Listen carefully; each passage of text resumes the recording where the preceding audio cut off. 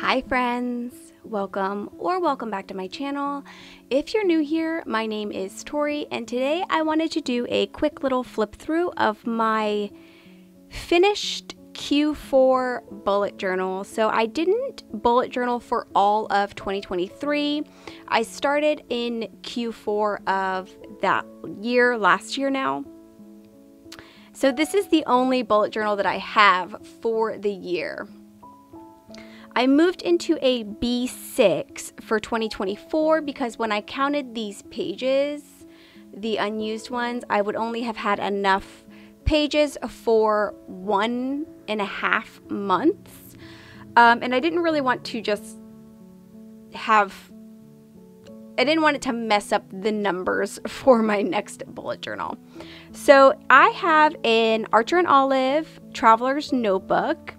And I actually have it inside the Hinoki Traveler's Notebook, case. It's not an actual, regular Traveler's Notebook, dot grid journal cover. It's one for the actual, Traveler's Notebooks, real Traveler's Notebooks, not like an actual journal. So I just pulled the elastic through the middle of my notebook, and that's how I have been using this. And I will say that I have adored this, and I really wish they had one the same size as the B6 notebook, because I would buy it in a heartbeat to put that over my B6 bullet journal for 2024 if so.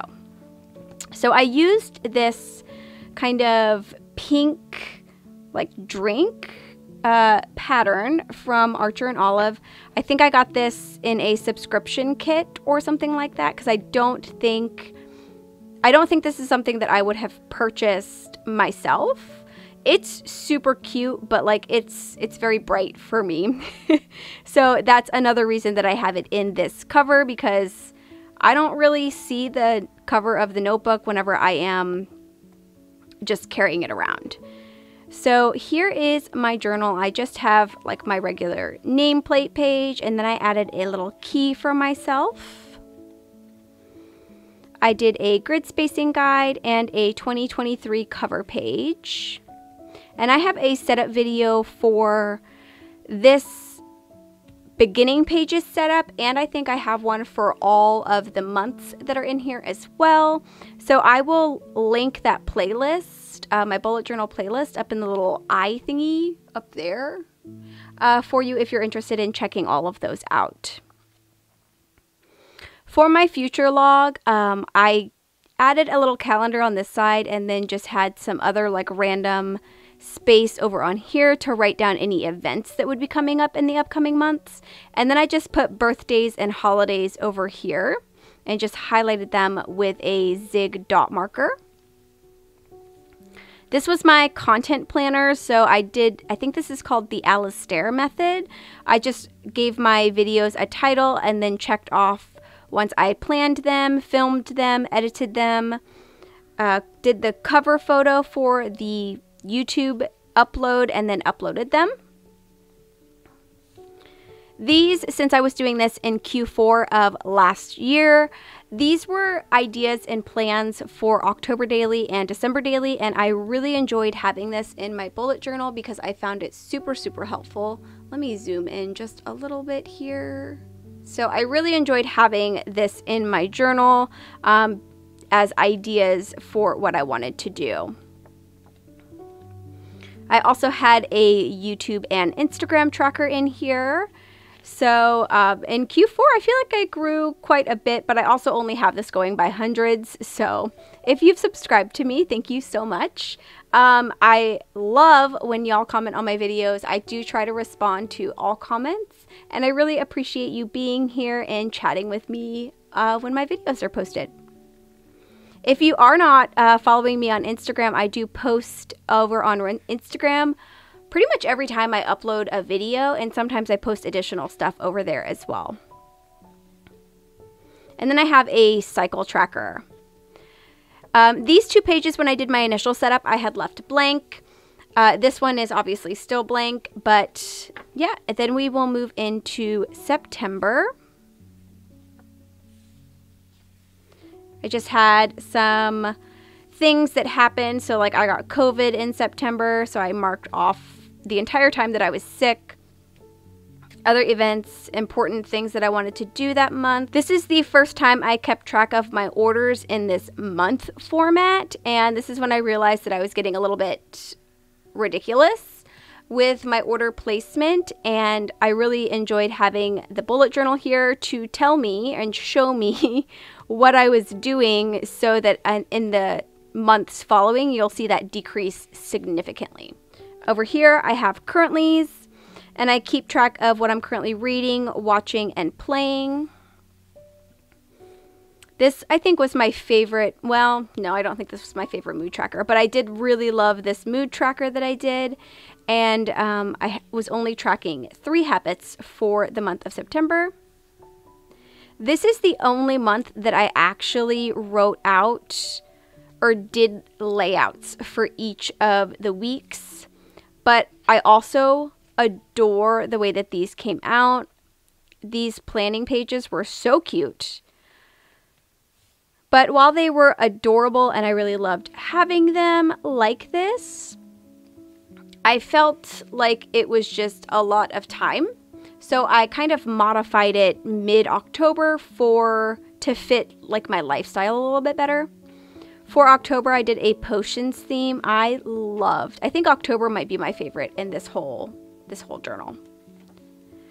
I had my calendar spread again.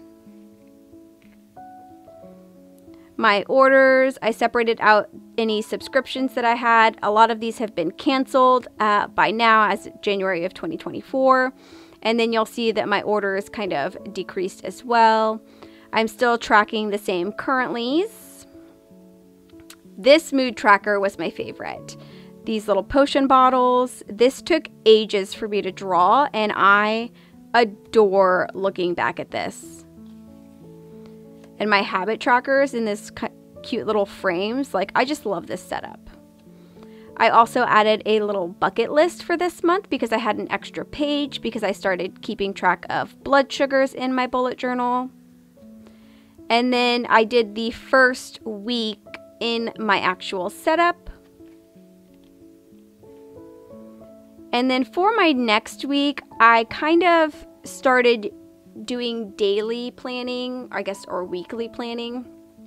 The same method that's actually done in the actual bullet journal method, where you go day by day instead of kind of doing weekly formatting like this. You just kind of write Monday and then do your things, and then once you're done with Monday, you just start Tuesday. So I did give these each a decorative title, which I really like, and I would like to start doing this again, at least adding the cute little decorative titles, because I think it really just kind of plays into whatever theme I was doing that month. For this page, I didn't go as decorative with my titles, and I just stuck a bunch of my extra stickers down here just to take up some extra space. Then I had planned a Halloween potluck, so I did what dishes were being made, and then who was bringing them, things that needed to be cleaned, and then groceries I needed to pick up for this and when it was happening. And then just back to my regular daily planning. I had a lot of space down here at the bottom of this one, so I just stamped out, I'm so glad I live in a world where there are Octobers. And then the last 2 days of the month, there's a lot of empty space on these two, but I wanted to have a full page for my November setup, so I just kind of left it as is. This was my November setup. I used the Paper Minty Studio September kit, I believe, for this whole setup. This calendar, I think, is one of my favorites. Super cute. I'm doing the same thing on these 2 pages for my orders and currentlies, and just keeping track of reading, watching, and playing, and then any orders that I place as well as any subscriptions that I should be getting. For these, I just do a little circle, and I usually use this little thing from Archer&Olive.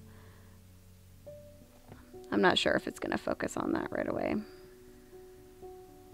I use this little metal stencil from Archer&Olive. And I'll just do a little circle and then check it off once I've received it. I don't add the circle until I get the shipping notification. So if I skip it, I'll just kind of mark it off. But then once it ships, I'll put a circle. And then once I receive it, I'll add a circle or a check mark in the circle. Another really cute mood tracker. And then my habits. And then on this side for my extra page, I just kind of did a Thanksgiving prep page. And then went into my daily. I mostly do planning as a ongoing task list, which is why this particular method works super well for me. Because then if I skip a day, which happens, I think, somewhere in here. It might be in December where it's more obvious. But if I don't come into my bullet journal, I don't have any just blank weekly kind of setup pages. So if I skip a day, I can just continue on with the next day. So this one has Monday, Thursday, and Friday.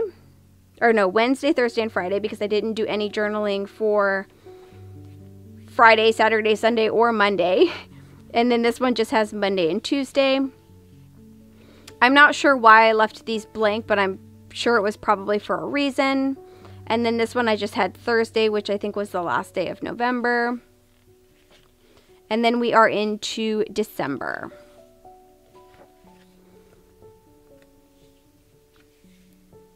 This one I just kind of added any things that were happening in December that I may have wanted to add into my December daily album, just in case. Like, so we went for photos with Santa on the 17th, so I kind of marked that on the calendar. I didn't place any orders in the month of December, so go me. And then a couple of these I canceled or I skipped for this month. And then I have my reading, watching, and playing. I have my moods, which I didn't fill out completely for this month because it's been super crazy busy. And then I have habits. I've been adding exercise in here, but I have not been exercising at all. So that's been going great for me.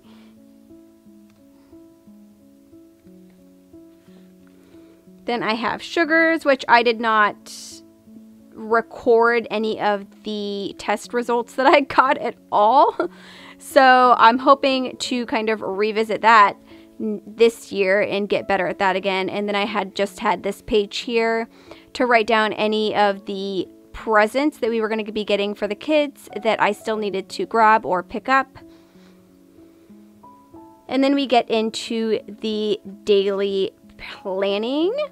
This one, I found stickers and I was just sticking them all over the place. Like these daily pages don't look cute at all.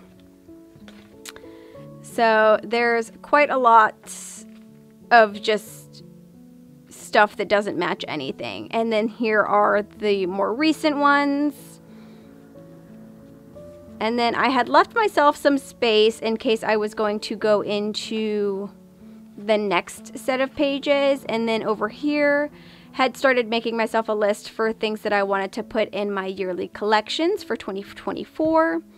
And then the back of this, I've just been stamping off things and then testing markers. And these are all blank pages right here, which I will likely just use for scrap or replacement papers or anything like that. But that is it. That's all I have here for my 2023 Q4 bullet journal. Let me know your thoughts down in the comments below if you have any thoughts or opinions, or if there's anything specific that you would like to see me do as like a bullet journal theme. Let me know that in the comments below as well. I'm always looking for ideas and inspiration when it comes to setting up those types of themes in my bullet journal. Thank you so much for joining me today. I hope you have a great rest of your day, and I hope to see you in my next video. Bye!